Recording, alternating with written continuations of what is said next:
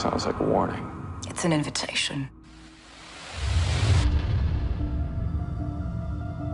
We were first approached by Showtime to explore the themes of Penny Dreadful while presenting something new to people on the streets of New York City. It's following you. Imagine a world where science and superstition walk hand in hand. So what we developed was the Penny Dreadful Monster Machine, which was really a look into the world of the show, whether that's through peepholes that take you into little glimpses of the show itself, or through the interactive live vinyl wall in which you inhabit the world of Penny Dreadful. It involves 23 computers, 30 feet of video wall. It's a very technologically intensive project.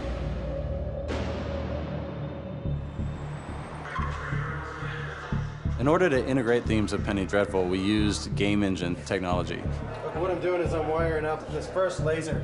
It creates an avatar that reflects everybody that walks in front of it. This avatar has a mind of its own, an artificial intelligence, and so it's not mimicking them, but it's eerie, almost like you're being stalked. This is incredible. This is awesome. It was really cool. It was scary and spooky. It feels like we're looking through the window to the 1800s. Join me, Doctor. With me, you will behold terrible wonders. One of the most exciting things about seeing this to completion is seeing the look on people's faces. These are people just walking down the street, not expecting to be engaged, and the ability to stop them and create a lasting memory is incredibly exciting.